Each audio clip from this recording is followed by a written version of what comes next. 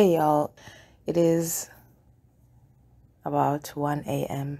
and I am here thinking about my mother. And I just wanted to share with you what God is showing me as I am thinking about my mother who passed on 15 years ago. And what the death of my mother taught me and what I learned from it over the years. And I believe that this is a message the Lord wants the overworkers, the too much doers, the beast moders to get. And as I'm speaking to myself, the Holy Spirit began to speak through my tongue and say, knowing one's limits is not a weakness. Knowing one's limit is being aware of the hedge of protection, where one territory starts somewhere and ends somewhere. And at that end point, at that hedge, at that fence-off point, beyond that point, it's the danger zone. A limit is there to signal to you beyond this point, you're entering into the danger zone. A limit is there to protect you from going into the danger zone and enduring the dangers of the danger zone. Because the dangers of the danger zone will tear you down, will get their teeth in you and tear you up. You will burn out.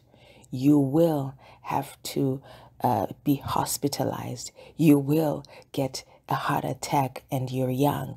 You will get some strange disease that signals that you are 90 but you happen to be 32. You will harm yourself. I'm keeping that in mind as I'm thinking about my mother. And for those that are hard workers beyond the hedge, hard workers way into the danger zone, it's glorified, it's called beast mode. I believe the Lord is saying,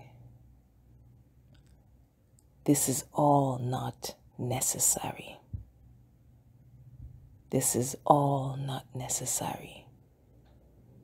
If there has to be planting, waiting for the rain, if there has to be seed, time, and harvest, then there has to be work, rest, and enjoyment. There has to be balance. Save yourself. Don't kill yourself. Do not go beyond the hedge. The hedge of your limits is not about your weaknesses. It's about protecting you and how you have been created.